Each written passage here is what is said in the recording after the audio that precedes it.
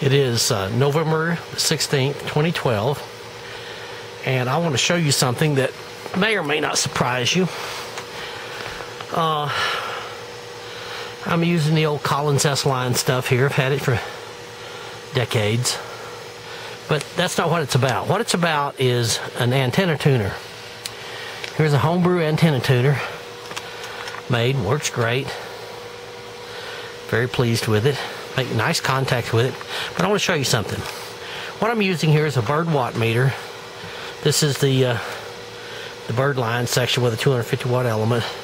This is a digital readout that I've had sometimes. I really like it.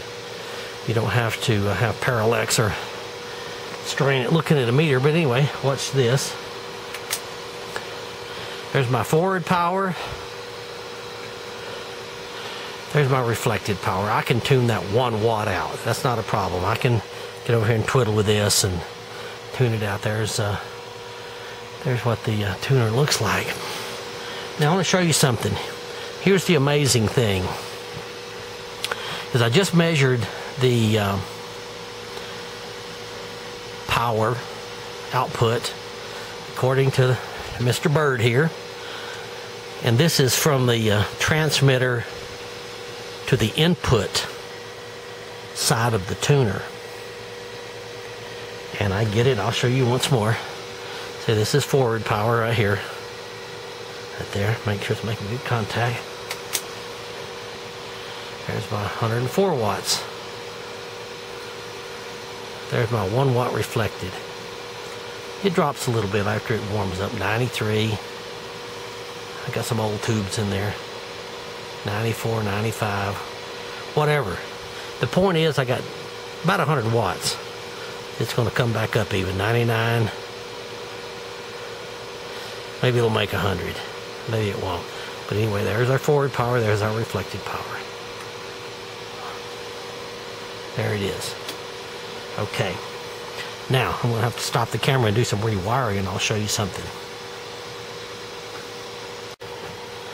Okay, now I've done a little bit of rewiring. I've jumpered this one together, which used to be going through the watt meter.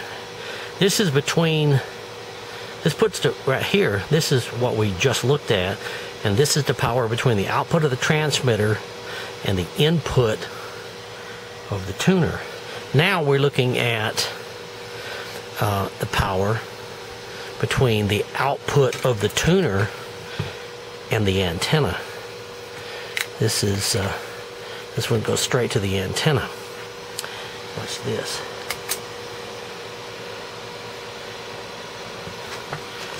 There's our forward power.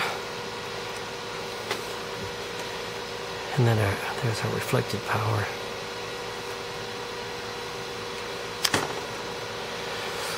So our 100 watts that we see by measuring the power between the transmitter and the tuner is up there at the 100 watts, and our transmitter is really happy. It sees 50 ohms. Here's a device I built many years ago.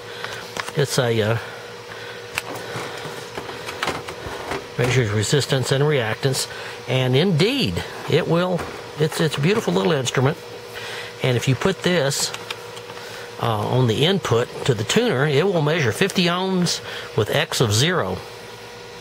You can get it that great with the tuner. No reactance at all. No minus J, no plus J, no inductive reactance, no capacitive reactance. You can tune all the reactance out and get it to 50 ohms. It works great. But that's what we have. It's been on now for a while. It drops a little bit. Again, I think my tubes are a little weak, but now we got 49 watts forward. I just bumped it there. And 5 watts reflected. So there you go.